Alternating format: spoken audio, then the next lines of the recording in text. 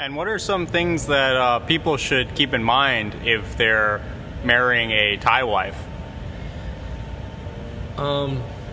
That's a hard one because it depends on what your cultural foundation is. For a lot of people who are very Western based, I think a lot of things would be very strange to them. But for people who are more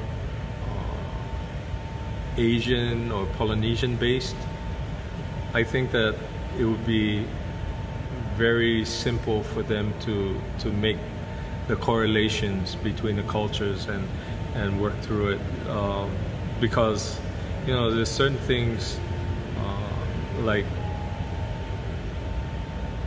when you marry into a family, you marry into a family, whereas with Western culture you marry the person, not necessarily your in-laws, but over here you're married into the family, and to me that's a positive. That's a real good thing because you automatically have family over here.